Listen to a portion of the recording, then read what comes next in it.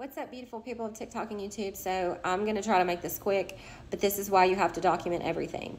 So I am going to talk about my son, and I'm going to present the guardian ad litem's recommendations, and I'm going to talk about what just happened this weekend. For me, I will self-isolate because I need to think about it. I need to run it through a filter. I need to speak to my attorney, and I'll kind of get off social media for a minute and just try to soak it all in, figure out what's going on. So this is why I say document everything.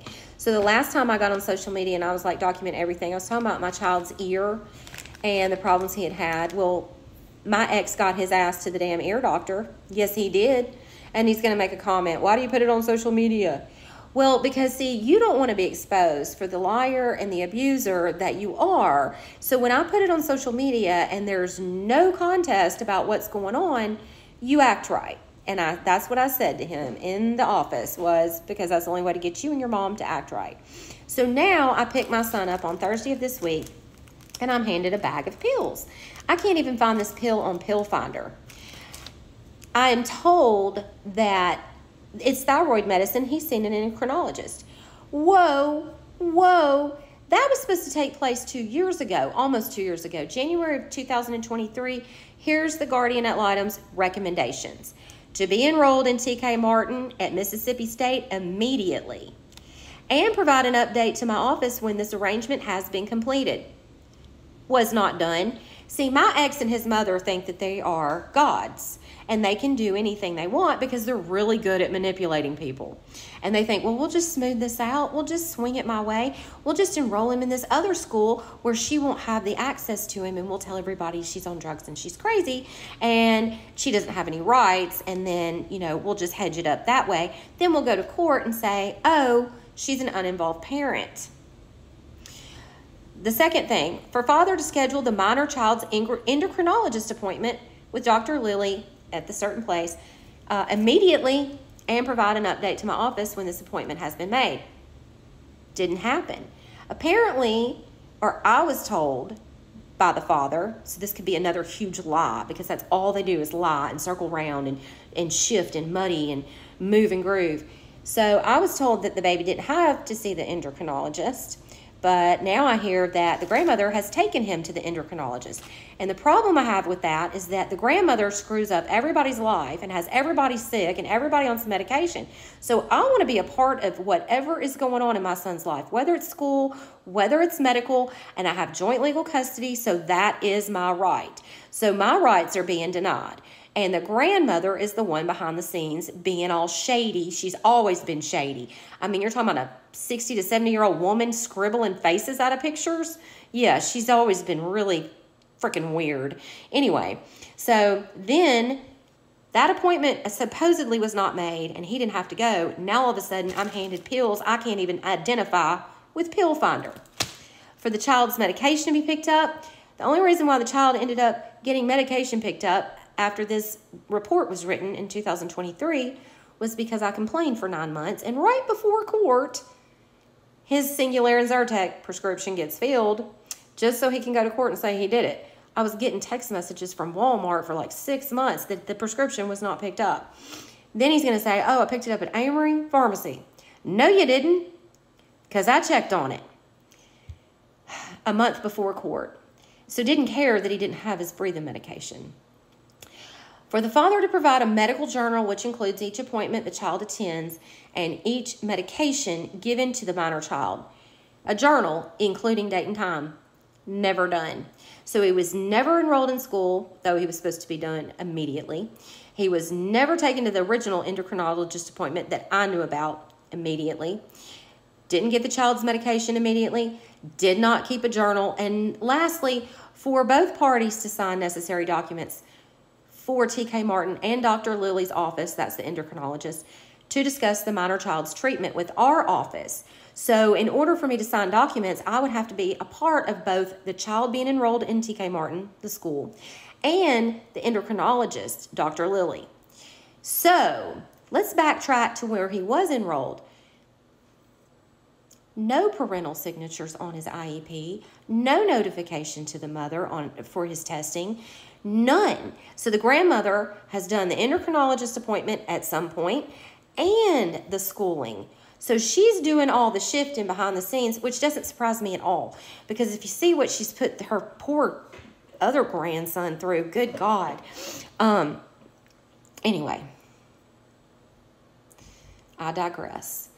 So, I was supposed to be a part of the school. He was supposed to be put in TK Martin, not adhered to. I was supposed to be a part of the endocrinologist, not adhered to. And I'm handed some pills, and I don't know if it's hypothyroid. I don't know if it's hyper. I don't know what's going on. I don't know what kind of pills they are. And I'm just supposed, and that is not even like legal. I'm not going to trust somebody that, 2020. This woman put 2 felony warrants out for my arrest, and this is the final document that I carry with me because they did not want to do what the judge said. The judge said to drop the charges in the divorce. She wouldn't do it. I had to go to the judge, the family member. They tried to remand it to the file. I had to go back to another town and speak to another judge to get her to finally drop them charges when it became big enough and exposed enough that it was an embarrassment and that their family was looking kind of crazy because they weren't following another judge's orders, and instead of dropping the charges, they tried to remand them to the file. So this is what it's like with a narcissist. They'll charge you with shit you didn't do to make you look like the bad guy. They'll accuse you of stuff you didn't do. Then they'll stack the deck like, okay, we're not going to follow the guardian ad litem. Like, who do they think they are? They think they're like gods or something.